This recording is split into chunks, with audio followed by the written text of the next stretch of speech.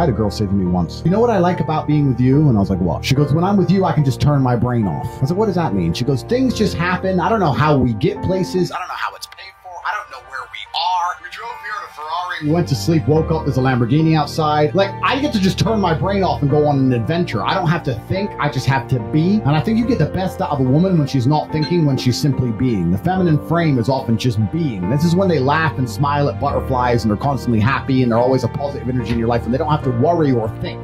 I mean, that's true for pretty much everyone, isn't it? I mean, like dudes also. When you're happy and you're not thinking about things that worry you, that you're at your best. I mean, it is true that my wife enjoys when I pick the place for dinner. Also, like, that's going to be 0.2% of your life. Most of your life is going to be the times when you're worrying and then how do you deal with it?